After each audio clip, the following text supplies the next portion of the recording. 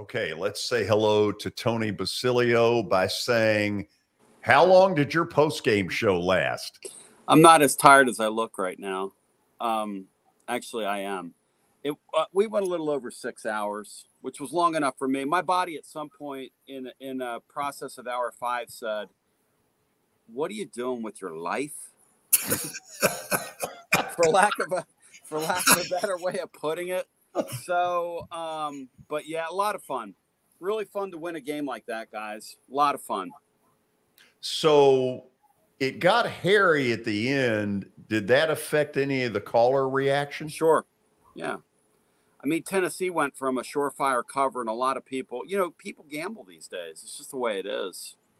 And people are going to bet on their team. And, I was talking on my daily show today. I said, to me, if I'm wanting to really enjoy my team playing football, the last thing I would do is bet on them. But that's me.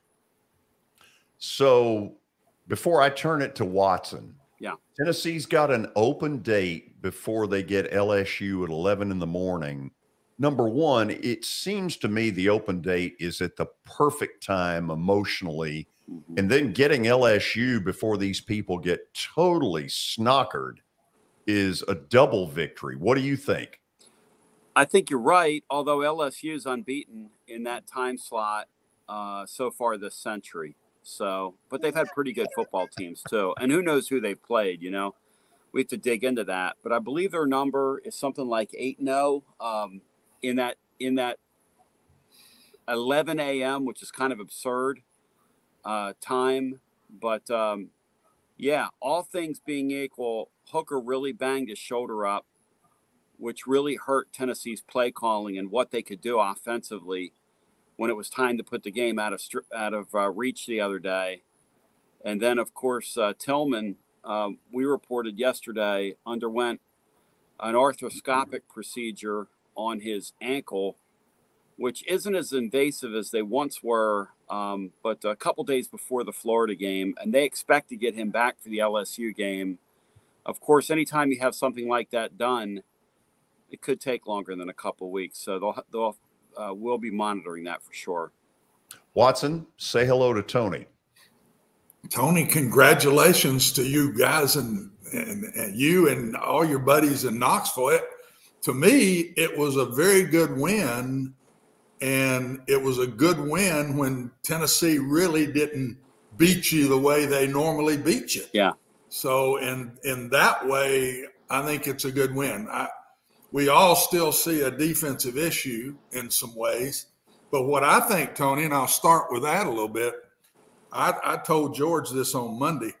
I think Tennessee is a touchdown better than they were a year ago. What I mean by that is I think the defense, the offense can score one less touchdown now and beat a good team, a really good SEC team. And that's progress to me. The other thing, the defense – They played 77 plays, and I think I'm right about this, and Tennessee only had 69. That's not right. The Tennessee way. There's a reason for one of the reasons for that was Florida went for 6 fourth downs. And what happens now, and I think you're going to start seeing this, maybe not in the Alabama or Georgia games, but everybody else that plays them is going to think we got to outscore these guys. That's it. We cannot beat them if we don't score points, and we can't keep giving them more possessions. And Tennessee is so good, Tony, in the middle of the field. A lot of their yards come in the middle of the field when they can get in those spread sets. They just make yards right in. And from 20 to 20 now, Tennessee is tough as nails, gets a little tighter as they get closer. And I think they say, well, heck, we're going to punt it down there. They're going to get it right back down here again. So if we give it to them at the 30, so be it. But we're going to see more of this, and I think that hurts the defense because when they make those first downs, it's another series that they got to stop somebody. It's like the Vols went 3 and out, and the defense had to go back on the field. Well, and your point's really well taken. I'm digging in my blog right now because we've got a guy named Matt Dixon who joins me, who's really excellent. He's really observant. And he put some numbers at the bottom here regarding how well Tennessee's done. He calls them season trackers. Red zone offense over the weekend, 6 for 6, 5 touchdowns versus Florida. So far in the year, red zone offense, when they get down there, Coach, they're 38 of 42 possible points. Or they were 38 of 42 over the weekend, 22 for 22, 19 touchdowns, 142 of a possible 145 points on the year. Hey, you do that, you're going to win a lot of football games. And conversely, on defense, they've just been good enough to come up with timely turnovers and plays like that, because truly that's what they are. I mean, they don't have defensive players. I mean, they just don't. They don't have a lot of speed. I talked to you guys in the preseason. They don't have a lot of speed in their secondary. One of their corners is a converted safety. They kind of are what they are. The good thing is there's not really a ton of teams on their schedule that can throw the ball over the top of them, Florida included. They defended Florida, Watson, exactly as you said they should last week. And they made that quarterback make plays. And I'm going to tell you something. He was excellent Saturday.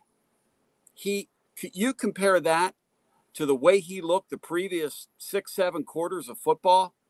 I mean, that guy was like reborn. I don't know where that came from. Well, I think he's been hurt, and I think he was healthy. They knew he was hurt. They didn't use him much. He probably got hurt in the Kentucky game is what I would bet. And he went ahead and played in the game. Kentucky probably hurt him physically.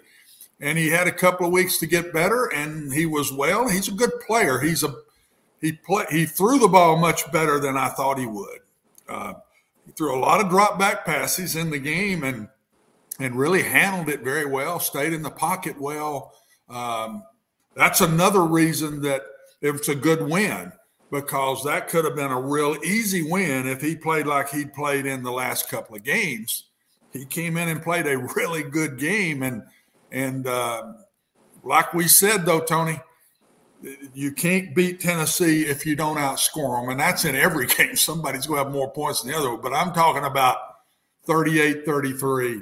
43-38, 31-28. You've got to beat Tennessee in a high-scoring game, because you're not going to hold this offense. I don't think anybody other than Alabama and Georgia have any chance to hold this offense under 30 points, unless, and that's Hendon Hooker getting hurt.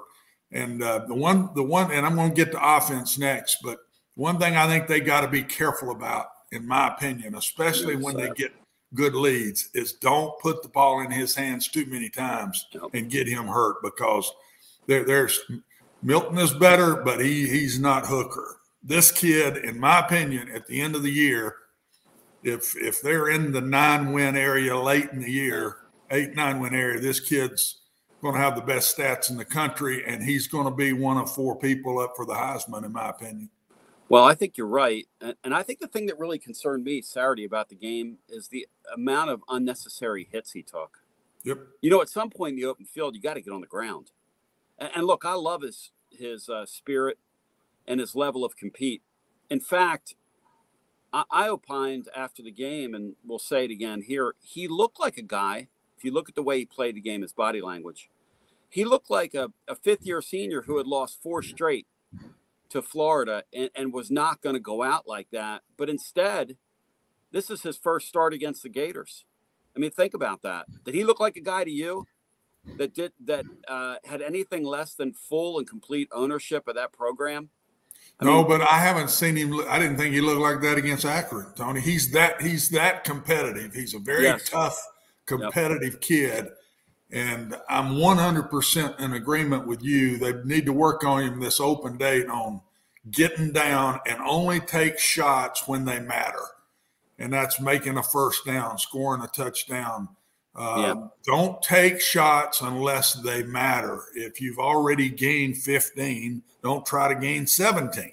And he's got to learn that, but he's very, very competitive kid and a very tough kid. I don't think if you don't coach him different, I don't think he treats any game any different. He goes out there to be the best he can be. And that's the thing I think he has.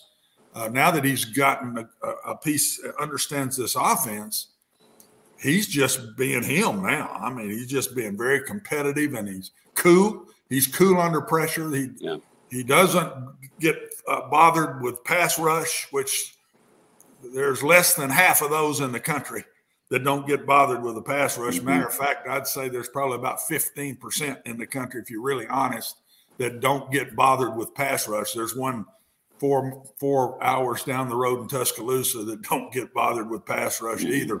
And so they got to protect him better, Tony, or it don't take but one, and he's out for the season with a broken collarbone now. And then all of us are saying, "Uh-oh, now what happens?"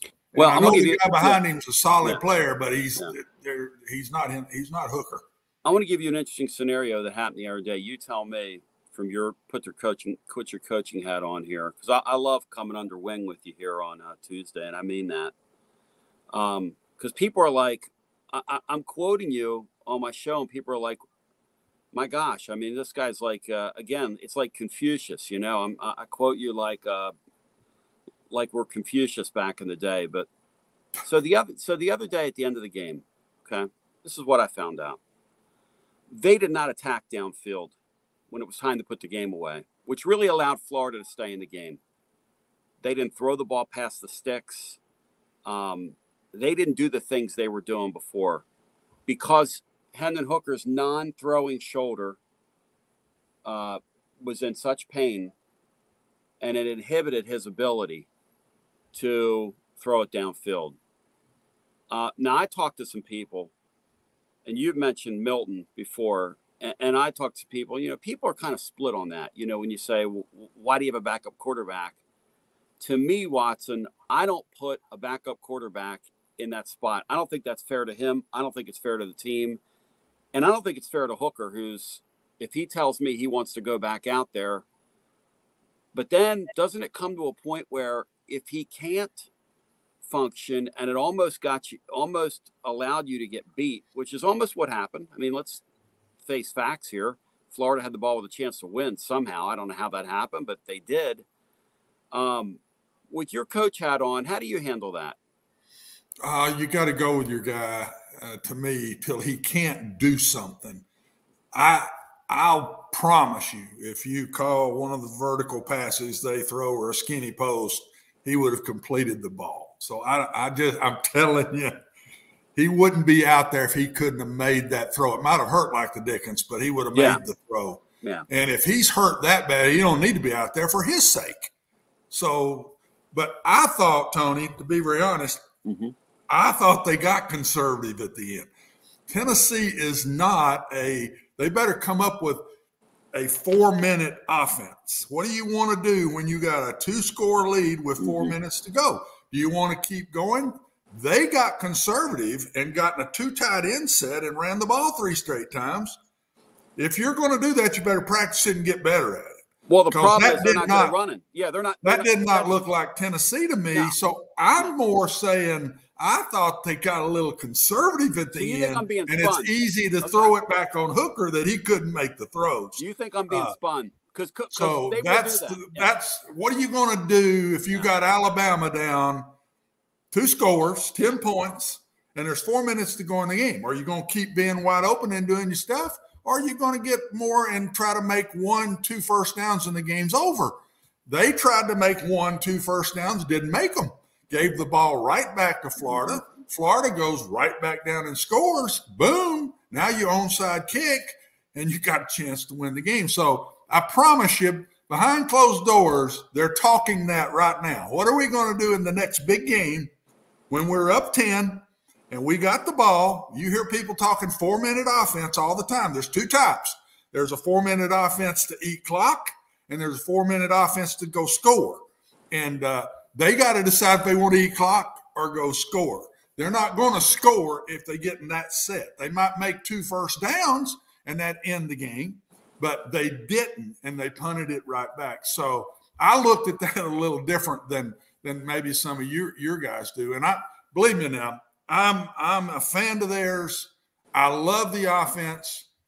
They They make me feel, it reminds me of things I believe. What they're doing, Tony and George, if I got time, I'm going to say it here real quick. What they're doing is they're making you think before the ball is snapped on defense. And with those by going fast and those wide splits, and those wide splits are making you change your defense for 1 week. That's exactly what I always thought in my day is I'd go from the wishbone to no backs. The reason I did that a bunch was I wanted you to have to do something you don't normally do. And I was inferior maybe with talent, but I would make you do something you don't normally do on that 1 week. That's what Tennessee is doing to people right now. And it also, when you go to no backs, empty, and teams aren't prepared for it back when I was playing, not many did it, there's only one check you'd have, so we'd learn what that check was and we knew what they were going to be in. Well, that's a little bit of what Tennessee's doing to people right now. When they spread them all over, they're having to get in a single safety look, and they're nearly playing man coverage every down. Man, what an advantage that is. But they're making people have to think, defenses think, and when you think, you're half a player. That's what's going on now, and it's going to be interesting to watch as they go into this season further, how these defenses keep playing them. Well, two things, right? So what's the 4-minute offense going to look like from here? Because they are going to get in that spot again where they're up. Yes, sir, they will. And so what's that going to look like? I think the thing from their standpoint, and the reason I believe Hooker really was, his shoulder really was addled, was that at the end of it all, that's just not who they are, to take the foot off the gas there. That's just not, that's not how this guy's played. But this is the first real game of consequence he's been in. And you and I both know it's a different deal. I mean, it's a different deal when you're playing some directional school and you keep playing and you keep throwing. And, you know, this is the Florida game. There's 100,000 people there. I mean, there are real stakes in this thing. So it was interesting to see the end of it, because it was, if I was to believe and go on your line of thought, I would say they got too conservative. Yeah, I would say that. Yep. Okay, Tony, I'm going to assume you do not do a post game for open date.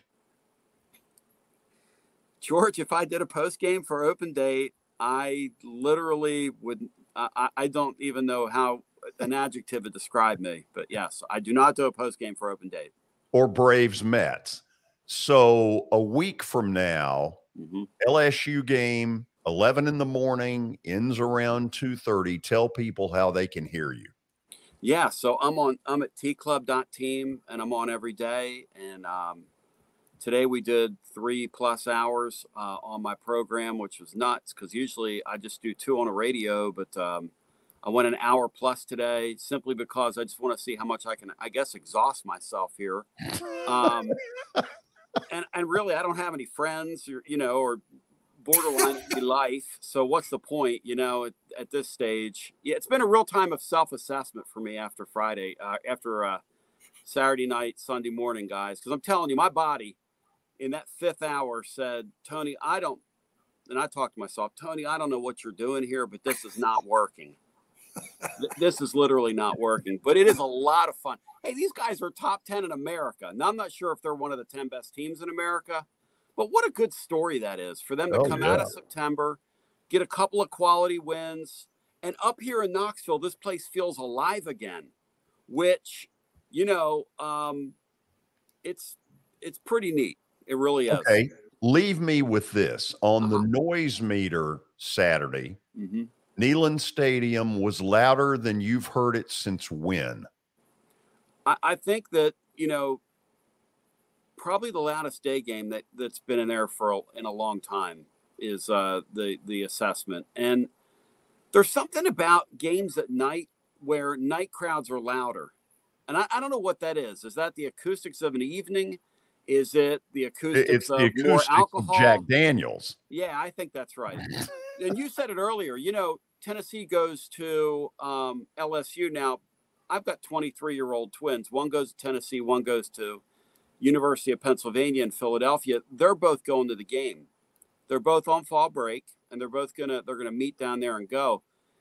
But here's the rub.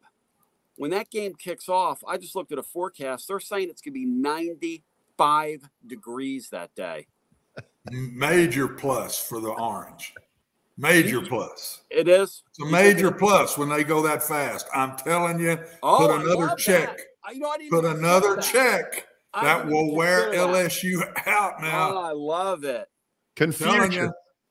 I'm telling you, this guy, he gets quoted tomorrow. They're going to be like, oh, no, that's the Fritz the Wednesday. We're going to quote Watson Brown some more. I love it. So, thank you, guys. Tony, you're good to do this, as always. Appreciate it. Thank you, Tony. Have a good night.